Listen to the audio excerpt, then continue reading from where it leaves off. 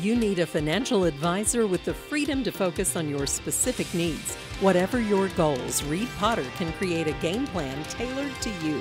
Call Reed at 432-0777 at Pikeville, Kentucky to learn more.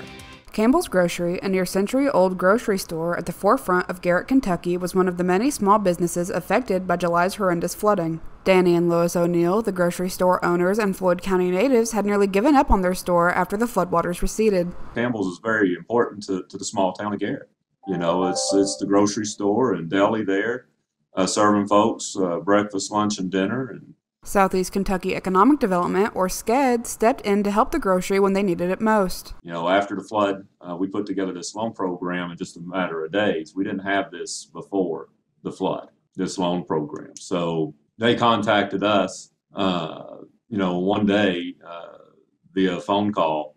We got the application electronically. A day and a half later, we're in Garrett closing the loan. And that was other staff members doing that as well. So it's a really quick process.